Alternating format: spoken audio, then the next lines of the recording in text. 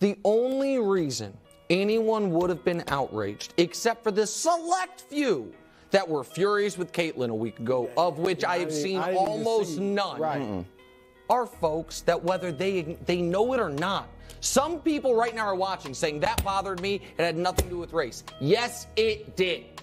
Whether you are recognizing, admitting it or not, seeing that taller, proud, imposing black woman taunt that white girl, something in your reptilian brain, it bothered you.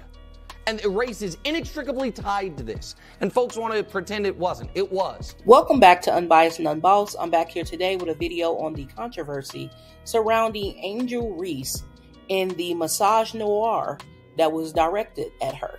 Now, Misogynoir is the intersection of racism and sexism that's specifically directed towards black women. When I initially looked into this, I wondered why a young black woman aggression on court was being policed to the extent that people had to make Twitter statements and take to TikTok to upload videos. And then I looked more into it. Caitlyn Clark, who played for Iowa Hawkeyes, she was the great white hype. She was the one that was expected to win, and that's what everyone expected. However, because they didn't focus so much on or give media coverage to other teams such as LSU, they really didn't expect Angel Reese and LSU to come out swinging the way they did. Ultimately, LSU won and Iowa Hawkeyes lost. Instead of just taking the L, what they did was the fans, they took to social media to express their outrage. Some of them even made TikTok videos. Just got done watching the women's basketball final for college hoops, and there was a disrespectful act done by an LSU player to Caitlyn Clark of Iowa. And Angel Reese knows a ring is coming. Now, this is just classless. We do not want to teach this at all for young athletes. As Caitlyn Clark, yes, may have been cocky and may have done things to the other team in previous occasions, but it does not be called for after a win is done that you go over to the opponent that dropped a massive amount of points on you and come at them and taunt them. Disrespectful and a classless act by LSU here. He lied. As an avid fan of Caitlyn Clark's, he knows that ESPN did a video on her clapback. We love to see a good clapback, right? And no one does that better than Caitlyn Clark. I mean, just a couple of days ago in her game against Louisville, she basically told Haley Van Lith, you're down 15 points. Shut up. We're going to go talk to some of her teammates to see what are some of their best Caitlyn clapbacks or best motivations. Let's find out. The last game when she was like, you can't see me. That really got everyone fired up. When she gets an and one, she'll like go like this and come to the bench and she'll be like, let's go. That's pretty fun. She gets pretty fiery in our timeouts. She might even clap back at us because she wants us to play with that same fire, and sometimes we're pretty even keeled, some of us, but she's like, let's go, come on. Dive on the floor, whatever it may be. She always will just come to me like after a timeout, before like a tough stretch, we think, and she'll just like give me a little bit of extra reassurance. Honestly, I think the last Elite Eight game, I loved when she did the John Cena thing. I think that was so cool. One time, I don't even remember which game it was, but she came over to the bench and I think she had just made a shot or something. She came over to the bench and she just stood right in front of us and was just clapping at us, and we all there was just a picture of us surrounding her. This is nothing more than white rage, aka racism. Here you have a young white woman, Caitlyn Clark, who was the great white hope.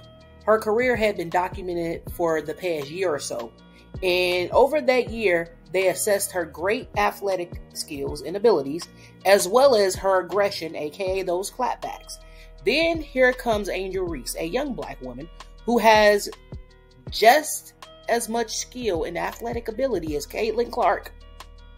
And she too can do that clapback. Ultimately, LSU defeats Caitlyn Clark / Ohio Hawkeyes.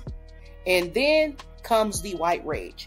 But white people are not going to cannibalize each other like black people. They're not going to turn to this young white woman and say, I was rooting for you. We were all rooting for you. How dare you? White men understand that they could not be misogynistic and aggressive and upset towards Caitlyn Clark for losing the game. That's why they chose to turn all of that rage onto Angel Reese. And what they chose to do is nothing different than what they've historically done to black women, which is racially attack us and disparage us. They called Angel Reese a thug, ghetto, unprofessional, bad for the sport. She was carried, fake champion, and we cannot forget classless. And they were able to do all this because they know that black women are unprotected and there is little to nothing that we can do in return to hold them accountable. To make matters even worse, Jill Biden did something that has never been done. She invited the winners, which was LSU, as well as Iowa Hawkeyes, to the White House.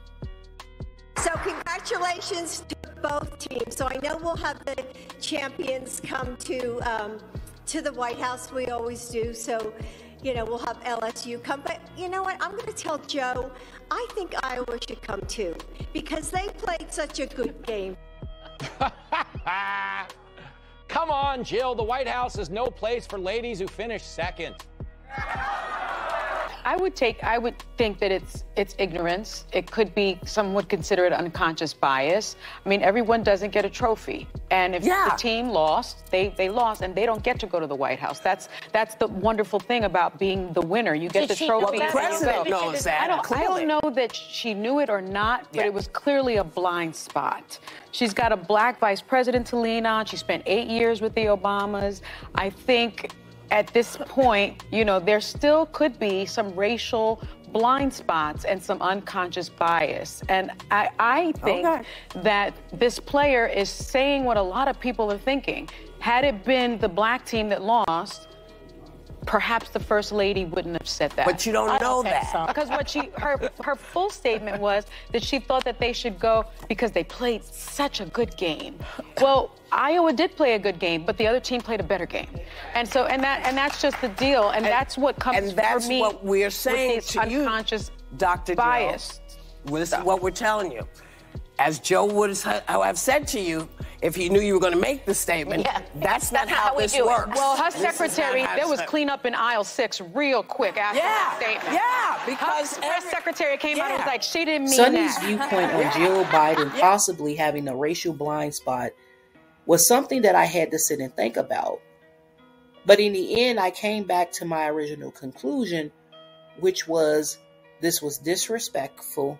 It was devaluing to the winning team, and that it was just something in which she should have just left to Joe. With that said, have I came across performative white women whose allyship was fake? Absolutely. We see this happen on a daily basis where white women who placed themselves in black spaces were only there to further their own personal gain. And sadly, this happens far often than maybe most of us think. Angel Reese heard about the invitation that was extended to Ohio, and she responded and said, I'm not going. If it were reversed, it wouldn't be the same. If we were to lose, we would not be getting invited to the White House. You can't go back on certain things that you say. I mean, you felt like they should have came because of sportsmanship, right? They can have that spotlight. We'll go to the Obamas. We'll see Michelle.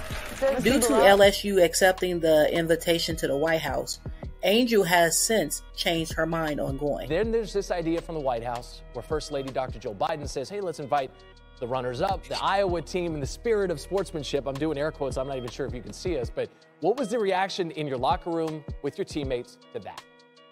Yeah, at the beginning we were hurt. Everything, it was emotional for us because we know how hard we worked all year for everything, and just being able to see that hurt us in the moment. But just going back on it, I mean, the team didn't get that experience ever. So being able to go back, and I know my team probably wants to go for sure, and my coach is supportive of that. So I'm going to do what's best for the team, and if they would like to go and we decide on we're going to go, then we're going to go. But it was tough just seeing that in the beginning, but I think we'll all come together, and I think it'll be good. Okay, so Angel Reese is part of that that's going to go. Yeah. Okay, all right. Well, I mean, that news coming down yesterday that the school had accepted the invitation, and we wanted to see where Angel Reese was going to go. I'm a team player. I'm going to do what's best for the team, and I'm the captain. So, while the White House situation may have been resolved, this has not stopped people from racially harassing and attacking Angel Reese online. I'm going to show you some of the videos that people uploaded to TikTok, as well as some tweets, and then come back with my final opinion. So I don't keep up much with American college basketball, but what I do keep up with is Misogynoir. So I wanted to talk quickly about the Angel Reese situation, where she's been receiving abuse from coaches, pundits, and social media because she made a gesture towards one of her opponents, Caitlyn Clark, in a recent game. Caitlyn made a similar gesture during that very game. Caitlyn has been known to say to one of her opponents, you're 15 points down, shut up. Like, Caitlyn gets praised for her swagger when she behaves in that way, but Angel isn't getting the same treatment. She's been called all sorts of names. I wonder why. I wonder why. We're going to have a very real conversation about the disdain that society feels towards confident black women, because this is nothing new. When we think about that Venus Williams interview when she was younger and the interviewer was proper pressing her, but like, why do you think you're great? Why? What do you mean, why do I think I'm great? Show me anybody else like me. Go on. In a society that's already been constructed so that I don't experience greatness, that I don't embody greatness, the fact that I do, wow, extraordinary. And I need to own that. It's just funny to me to hear people say, oh, she's full of herself. When they're talking about Angel Reese, she's full of herself. If I'm not full of myself, who should I be full of? Outside of the Holy Spirit, who should I be full of? There is a very real problem with wanting to humble black women when you see them feeling confident, doing wonderful things, and people don't want to talk about it. They don't want to call it misogynoir. They don't want to call it what it is. And so I encourage the black women and girls who are out there, the fact that you are navigating this society and you're capable of love and embodying wonder and curiosity and tenderness and softness, that is amazing. Anybody who doesn't like it can choke.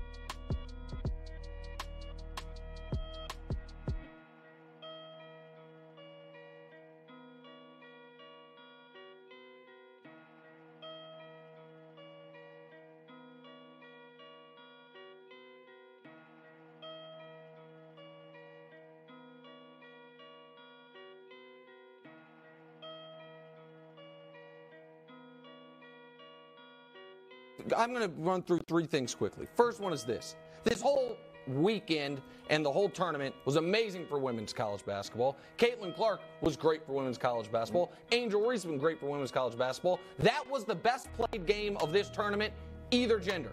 The shot making, all of it. It was outstanding. Everything was great about that this whole weekend except for the officiating in that game. Right. That's first of all. Second of all, the reason I said sexism is there is an element of we don't want our female athletes to be as aggressive and swaggery as we want our male athletes to be oftentimes. Unless, of course, you're a white female athlete, in which case, even though you are the baddest son of a gun on the court, as Caitlyn Clark has been all year, the media will turn you into an underdog. She ain't nobody's underdog. She's talking all the trash, and she's backing it all up. And then we get to the third point. A tale as old as time. America does not like the braggadocious, boisterous, authentically arrogant black athlete. And whether you're a man or a woman, there are certain things that are going to set off the criticism alarms. And that is the black athlete that it doesn't just act like, oh my God, I'm so happy to be here. Thank you for the opportunity. The black athlete that will say, I just kicked your ass and I'm going to revel in it. And it is especially galling to folks when they're doing that to a white athlete whose ass they just kicked. And I understand that there are many, many people, some of whom love this show, and to those people I apologize. They are more bothered by the discussions of race than they are by actual racism. But the reaction this young woman received was racist. Flat. And you know who was not bothered by it? Caitlyn Clark. My favorite. Because she does it. She's a competitor. She's awesome. And she knows it's fair game. Right. And look, I don't want trash talk. Like I said, I wouldn't have liked it. You don't love trash talk. I love trash. Well, you don't need to rub it in somebody's face like that when you just beat them, unless they do all the talking too. And she's been talking like that. But taunting, general, a little gamesmanship here and there, I'm cool with. But they don't even like men doing that nowadays. The NBA, they need the NBA. How many times you just look at somebody after dunking on you and they give you a tech? I think they do need to lighten up. And this overall shouldn't be the big story. The big story should be LSU, the championship. Yeah. The way the one girl, Jasmine Carson, comes off the bench, 7 for 7 hits all the threes. Half. I mean, and Caitlyn Clark, to your point, was phenomenal. And that should all be the story instead of this, because it really wasn't that big of a deal. Surprisingly, Caitlyn Clark has spoken out about Angel Reese being criticized for something that she did as well.